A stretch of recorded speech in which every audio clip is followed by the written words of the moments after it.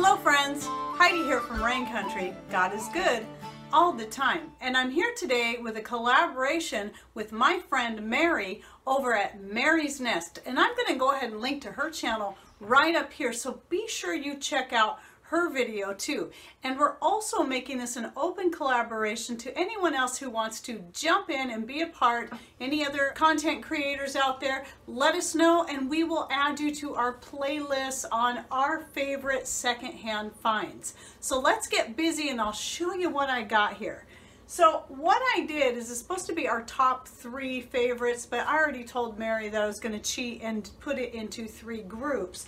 So those who've been following me for a while know that I love to collect vintage and antique books. So this is just a small sampling of my vintage and antique book collection. And this one here was actually sent to me from a subscriber. And the copyright on this is 1890. And I do talk about this in one of my videos. I have 2 videos out there about why I collect vintage and antique books, and I show in both of them I show different books that I have because I have quite a collection. So like I said, this is a small sampling, but anyway, this is very cool and I go into more detail about it in one of those videos. I'll link to at least one of them up here, and then hopefully you'll find the other one through that.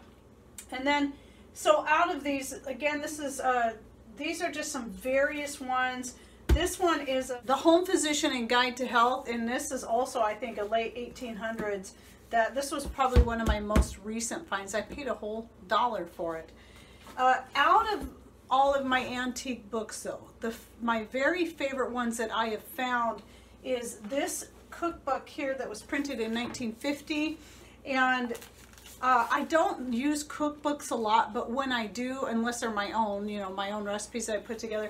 But when I do use a cookbook, this is going to be the cookbook I'm going to turn to, because this was back before they started, you know, recipes were written in adding a can of this and a box of that and a package of something else. And that's why I prefer old cookbooks. And again, that's why this one here, this one is a really good one too. And I would say actually would go in tandem with that other one. This actually has recipes written out the way I would write them out. A pinch of this, a little of that, you know, without, you know, having a whole lot of exact ingredients. That's the way I tend to do things. So very, very cool books. Love them. 50 cents I paid for that one back there. Now another just really, really awesome find was this little tiny, it's a New Testament, King James, and this was late 1800s as well. It even has some writing in here. I believe I show this in another one of my videos, and you know, this you could tell was well used. It was at a secondhand, like vintage antique store that used to be here, and they were closing up the business, so they were just trying to get rid of everything. And I was sure they were going to ask a lot more for this, because the date written here is 1886, the handwritten date, because it was presented to the person as a gift at that time. And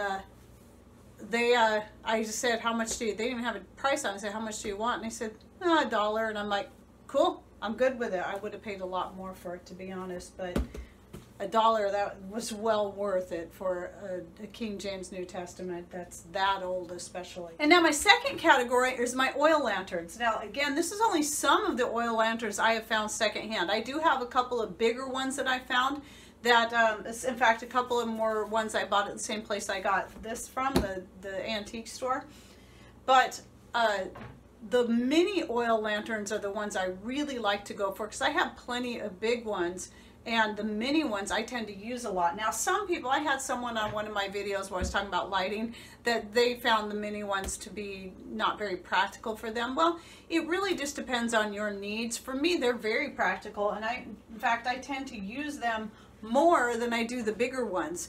So all of these were found secondhand, and I particularly like to keep these small ones in the bathrooms when you just don't need as much light. It's a small room. Like this one here, I love the copper. This one goes in our back bathroom off the foyer back here, off the laundry room. And then this one goes in our main bathroom, and this one gets used a lot. So this is probably the most used one out of all my little ones, because get up early in the morning, I'm going to shower and it's dark, then this is what I light. I don't turn on the public power lights. I like to use the little kerosene lantern. Well, this one has kerosene in it. Everything else we use clean heat in. But then this one is probably my very favorite. This is another one that I found at that same shop. There's a few of these things here I found at that same antique store when they were going out of business.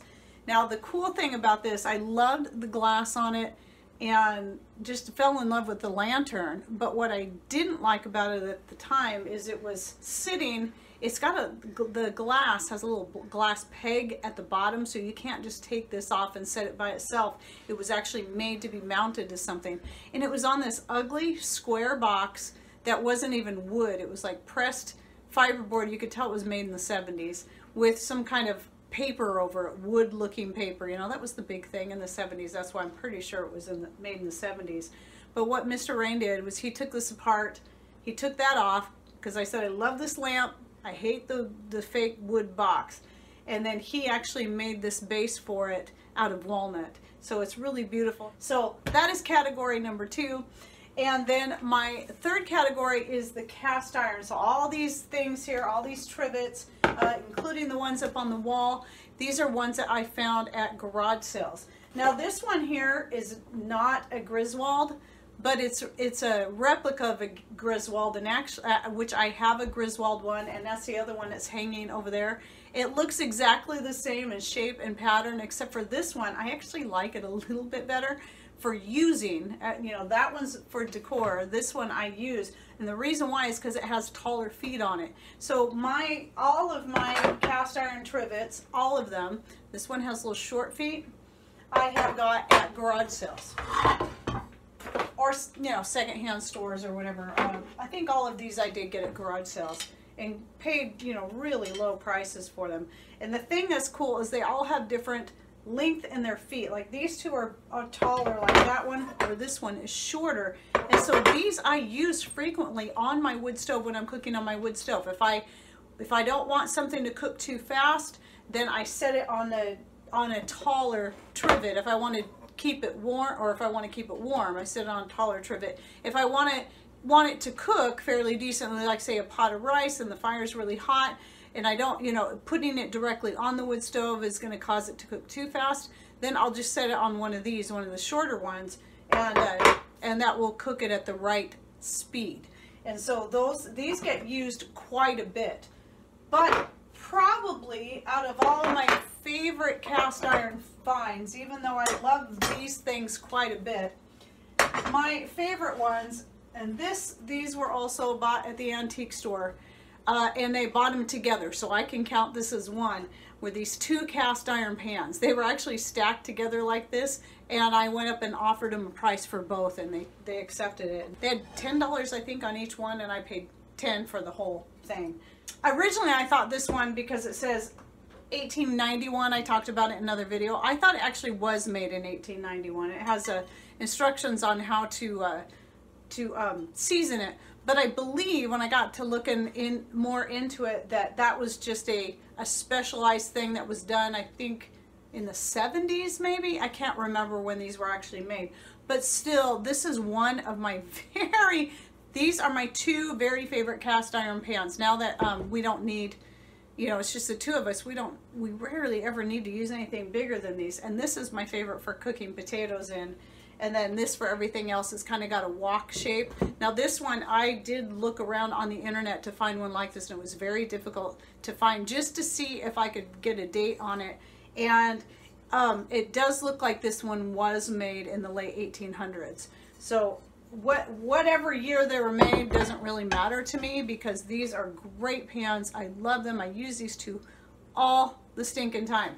And there's neither one of these out. This one is a Wagner's. This one is Wagner's. This one doesn't really have a name on it. It just has a description, and by that and the shape, I was able to, and the size, able to find one and online, and it was, I think, 1899 or something like that. If you've been following me for any amount of time, you know that I love to do garage sales, yard sales, anything thrifty, and I have tons of different types of things and tons of categories. this was just to narrow it down to a few things as best I could. Okay, well, I hope you enjoyed this video on my favorite secondhand finds, you know, even though this is just a few of them, because I have lots and lots in all different types of categories, fabrics and housewares and clothes and all kinds of stuff.